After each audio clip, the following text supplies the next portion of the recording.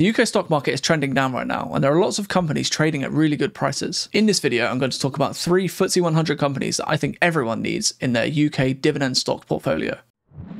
GSK is a global pharmaceutical company headquartered in the UK that operates in various segments, such as pharmaceuticals, vaccines, and consumer healthcare. In the last year, the stock price has gone up 5%, following the trend of the FTSE 100. But over the last month, we can see that it has come down 5%, roughly following the trend of the UK stock market. GSK can be quite cyclical. This is due to it relying on its new drugs and treatments to be successful, and the stock price fluctuates with the news surrounding these new drugs. GSK pay a healthy dividend, with the yield sitting at around 4%, and based on their last dividend payment, you would receive about 14 pence per share per quarter. Check out the video I made going in depth into GSK to give you a better understanding of the company. I do hold GSK in my portfolio, sitting at around 12% of the portfolio. It's quite a big holding of mine, and I don't expect to sell anytime soon.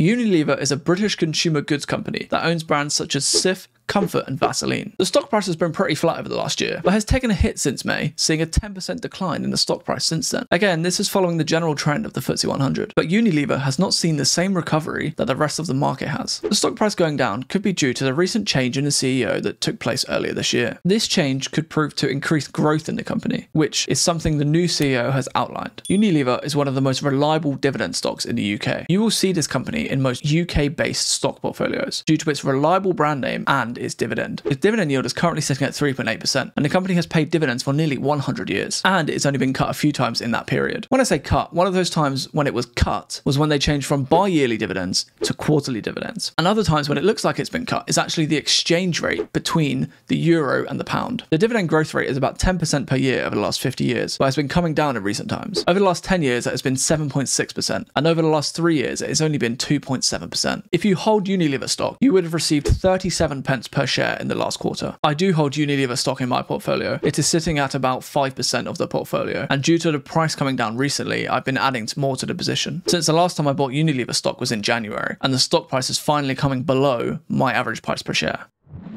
The third company I think everyone should have in their UK dividend stock portfolio is Rio Tinto. Rio Tinto is a British-Australian multinational mining company that is the world's second largest metals and mining corporation. The stock price has come down 15% since the start of the year, quite a bit below the FTSE 100, but is still up 5% in the last 12 months. China has had a massive impact on the investor sentiment of this company over the last year, due to the downturn in China's economy since the pandemic, due to the fact that China is a major consumer of the metals that Rio Tinto produces. Although China is expected to recover due to their economy boosting measures, Rio Tinto's stock price has yet to recover to their January highs. I believe that Rio Tinto will be a big player in the next decade due to the rise in demand for metals used in green technologies and the rise in urbanizations in emerging markets like the sale of consumer electronics and infrastructure. Rio Tinto's dividend yield is currently sitting at 6.5%, and if you owned Rio Tinto stock, then you would have received £3.23 in the last year. I do not hold any Rio Tinto stock in my portfolio, but I'll be buying some to increase the diversity of the portfolio and to finally own a mining company. I hope this video has been helpful to anyone looking to buy UK dividend paying stocks. If you have any other stocks that you think everyone needs in their portfolio, then leave a comment below and I'll give you a reply. Also, you can check out the investment dashboard that I use to track my portfolio down in the description below, where you can download it for free and get access to my portfolio so you can see how I'm doing. This gets updated monthly when I reveal my dividend income for the month.